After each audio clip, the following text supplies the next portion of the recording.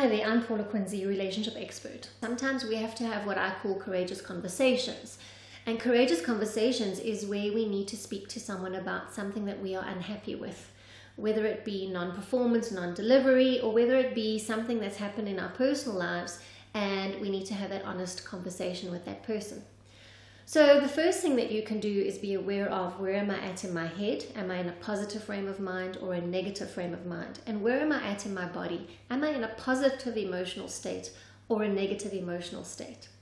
And then how do I stick to the facts? How do I take all the facts around the situation, around the environment, and use that as a guiding line to help resolve the conflict by understanding what is the outcome that I would like?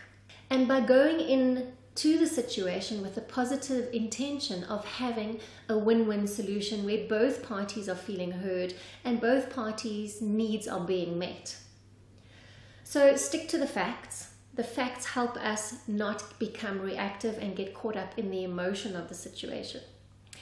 And then there are 3 different techniques that you can use when it comes to managing conflict. The first one is what I call the awareness technique.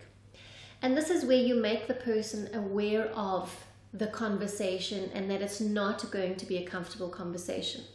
So for example, you could say, "Hey John, I know that you're not going to like hearing what I have to say, but I really have to share something with you and I have to be honest about something that is sitting with me." And by saying that up front, you're actually helping the person prepare themselves for a difficult conversation. The other technique that you can use is the domino effect. You know where they have the dominoes stacked up on a table and you touch one domino and it has a domino effect? Well, it's the same kind of scenario. Here you unpack for the person the knock-on effect that their behavior or non-performance is having on the bigger perspective, either from a team perspective or the situation itself, and what it is that you're looking for in terms of the outcome. And the outcome always needs to be a positive outcome and a win-win solution with solutions on the table. The third technique that you can use is what I call the inquiry effect. And this is really for someone who repeatedly says things such as, "I'm so busy, I can't cope, I can't do all of this, I do everything." And there's just a sense of overwhelm and no direction and no detail as to what's going on for them. And here is where you really need to step into the other person's shoes and hear where they're coming from and what's really going on for them. So you need to unpack for them, okay, what is it that you're so busy with that you are not coping and able to get to everything else? Or what is it that you're feeling so overwhelmed about?